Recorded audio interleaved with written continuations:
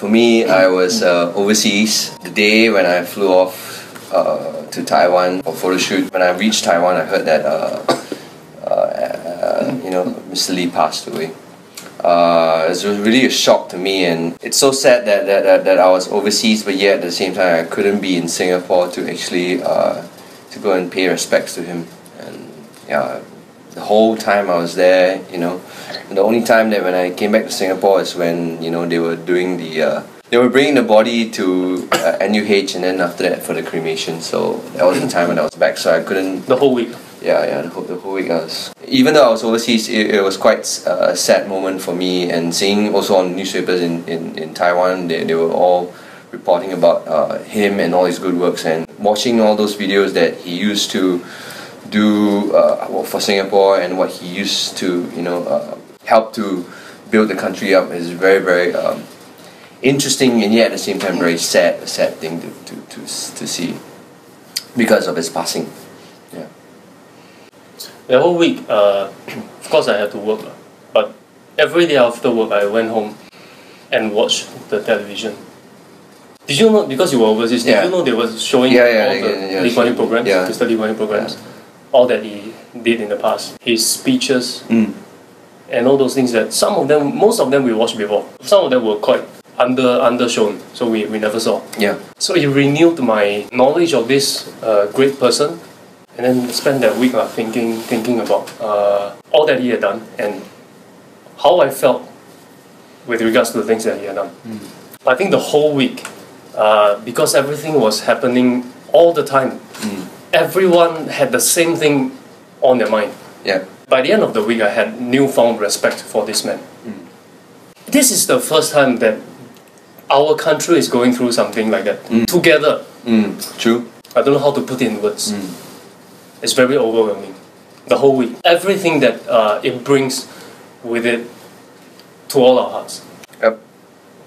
Very true. Very well said.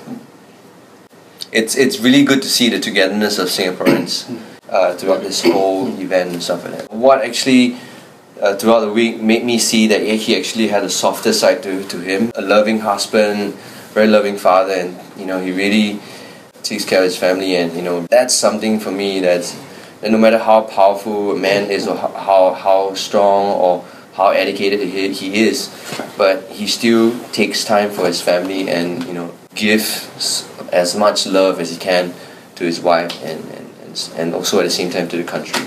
So that's for me something that's very amazing. That I wanted to say the same thing. That is indeed very inspiring.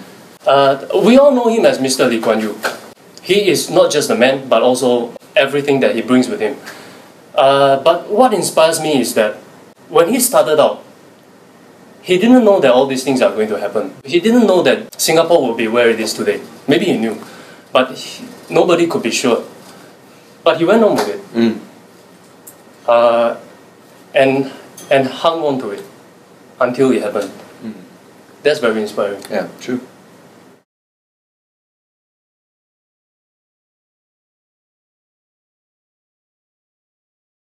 I would just like to say thank you so much for making Singapore such a prosperous place and such a safe country to live in as well. Thank you for everything that you have done for Singapore. I have always hoped to see this man in person, but I never did. But if there's one thing I want to thank you for really believing in it. And really pushing on for 50 years. Thank you for that. Thank you very much. As cheesy as it sounds, I want to say one people, one nation, one Singapore.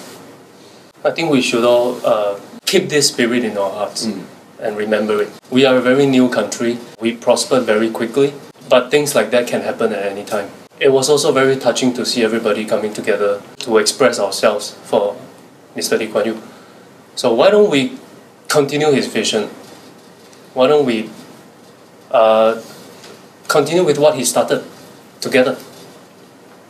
Oh, bro. No, okay, bro. Together, bro.